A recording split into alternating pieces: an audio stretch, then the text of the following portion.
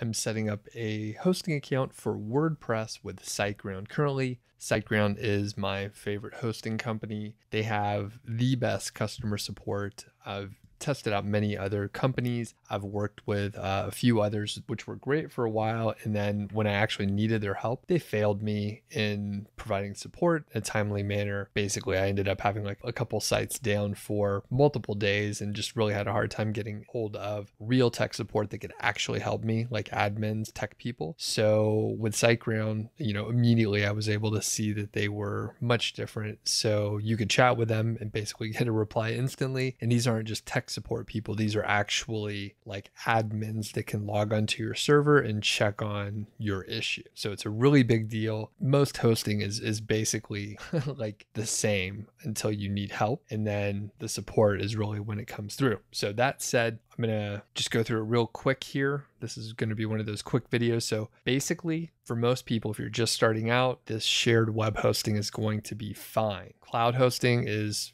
for higher traffic enterprises, of course, is for an enterprise type solution, but this shared web hosting is going to be fine. There's 3 versions and they give you a tip how much traffic you might expect to be able to handle on a server, probably assuming you just have like one site on there or maybe 2. But I know for this site that I'm going to be starting, it's going to be for a podcast. You'll see the name of it in a second. It's not going to be a ton of traffic early on and I could just upgrade later. So we'll click on get started. I already have a domain and I'll just paste it in there, survive the 9 to 5, and then I'm going to proceed here. So I'm going to enter in some critical information really quick, filled in my billing information, my address, all that critical stuff, and then scroll down. And this is where I'm at here. So you can get like a 1-month trial and it's $3.95. And then you have a $14 setup fee, at least at the time that I'm recording this, or you could pay in advance, a certain amount of time. And if you pay in advance, you get a little discount, right? So I'm just going to do the 12 months because I renew it later. That is fine. I'm going to get the site scanner. I do appreciate the daily scans and it notifies you if you've been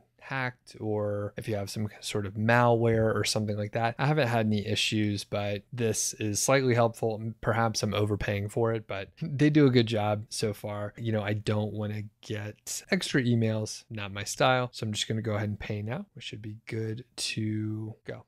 And it just takes a second here. My order was submitted and my account is being created. So then I'll be able to log in and all that stuff. So it was created, proceed to customer area, and I want to start a new website. It's going to be WordPress. I don't need any other software on there, but if you were interested in that, you can do it. I'm going to enter some more information in here really quickly. You put in your username, your email address, and the password that you want WordPress set up with, and then you click confirm. And you got to check this, so it's good to go. So we're requesting to have WordPress installed on the account, and I'll just click complete setup, and it should happen pretty quick here. When you first set up your hosting account, a lot of times you'll have like a temporary URL to log into because the DNS isn't set up yet. All the DNS has to propagate across the world and all these different servers. I usually have my hosting separate from my domain names, and I have my domains over on Namecheap over here. It's just where I have all my domains. So I'm going to proceed to the customer area. So I'm over here on the C panel and I'm going to go over to the Let's Encrypt security area. It's free, right? So just going to say Let's Encrypt SSL and install.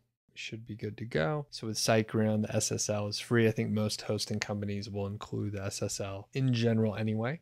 Okay, so we're good to go there. Active, and I'm not sure what else we need to do here, so I'm just going to leave it as is for now. So hopefully I can show you the fresh install of WordPress in just a second. Little glitch. Basically, my DNS takes a little while to update. So, I mean, that's across the board. I think it's like 72 hours for the DNS to propagate. However, typically you'd get like some sort of a temp URL. I've seen that on a lot of other domains that I've worked on. And basically, I didn't see one in the emails. So right away, you get about 3 or 4 emails from SiteGround setting up your account. One's like a invoice confirmation. But since I didn't see see the temp URL, I was like, hey, I'm just going to hop on the chat and see what's up. So that is the chat over here in the background. And basically they're setting up temp URL, and hopefully I'll be able to log in and show you the fresh WordPress install right after that. And we're back. As you can see, I am on the WordPress dashboard. It took about 10 minutes or so for the tech support to create the temp URL for me. So it just took a second. Most of it was me just chatting and just waiting for a second. So now we're good to go. And as you can see, it's a totally fresh WordPress install here. And